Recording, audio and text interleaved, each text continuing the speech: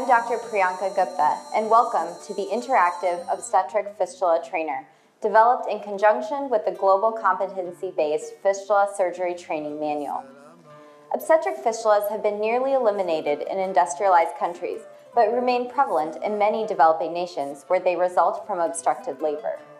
The World Health Organization estimates that over 2 million women in Asia and sub-Saharan Africa suffer from this condition, and each year approximately 50 to 100,000 new cases develop.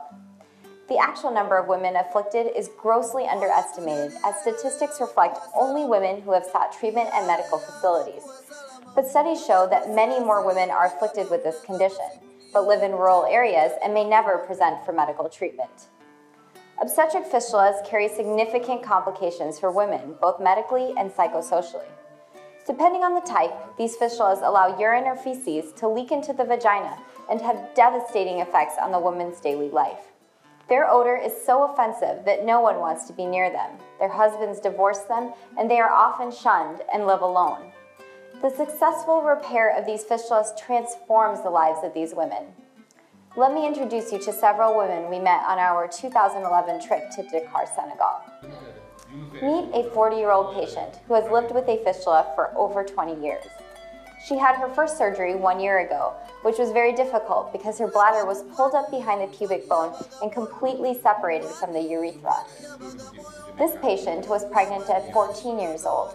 Her child did not survive the cesarean delivery, and she has lived with the fistula for the past 12 years. This patient has had 2 previous unsuccessful fistula repairs at other hospitals. When asked to describe the impact of waking up without being wet, she said, "It is very good, merci." While only 20 years old, this young woman has been living with a fistula for 9 years.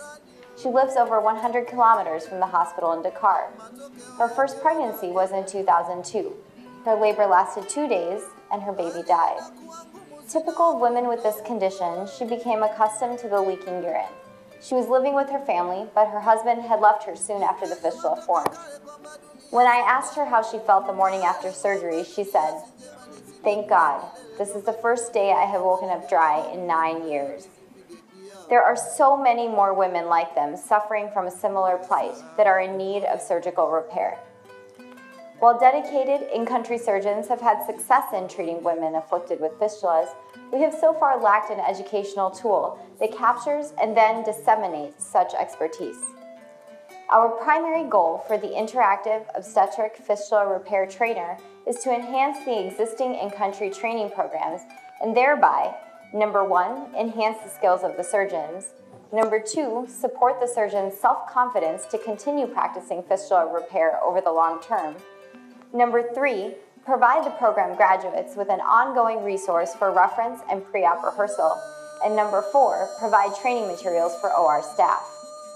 The result of this will be more surgeons practicing fistula repair and doing so more competently using a standardized model. With this project, we will be able to provide just-in-time training and assessment of these skills to an expanded group of surgeons, surgical staff, and medical professionals in developing countries so they can perform these complex repairs safely and effectively.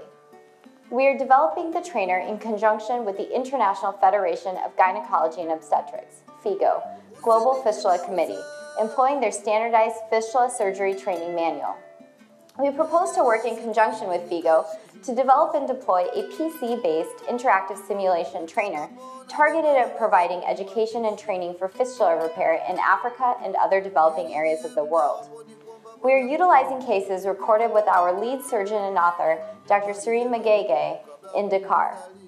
In addition, we have an editorial board composed of surgeons and education specialists from Kenya, Nigeria, Ethiopia, and the UK, each of whom is on the FIGO Global Fistula Committee.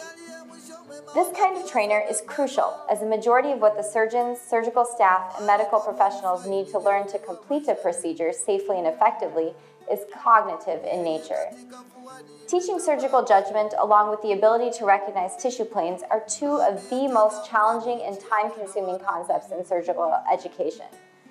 The fistula repair training modules not only address these issues, but are a robust, elegant, and engaging way to learn.